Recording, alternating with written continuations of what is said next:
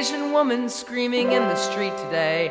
And she was screaming at a person that she obviously hates. She was so loud we heard the screaming with our windows all rolled up. And we looked down on the street to see who she was screaming at.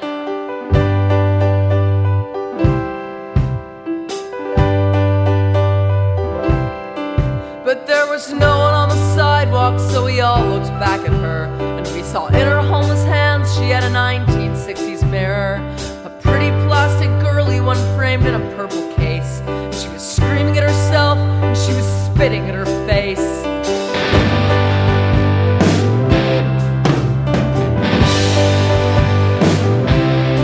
And we were scared and we were shaking, waiting at the intersection, looking at each other's faces, each one a shocked reflection. And we laugh with nervous laughter at the crazies in the street, but it's only 'cause we know it's how we kind of want to be. And there's a fraction of a brain cell chain that makes us what we are. One false move, you're in the mirror, someone's laughing from the car.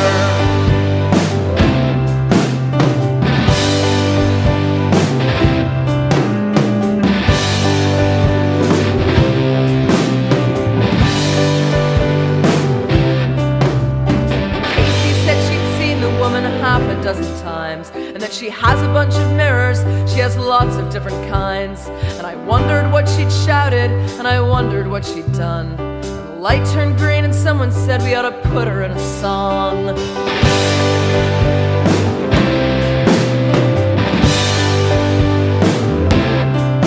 I feel sorry for that woman as she stormed off in the day, with a bitter frozen enemy who will never go away. So many of us hate ourselves but never shout in rage. We never get to hold a mirror, we never turn the page.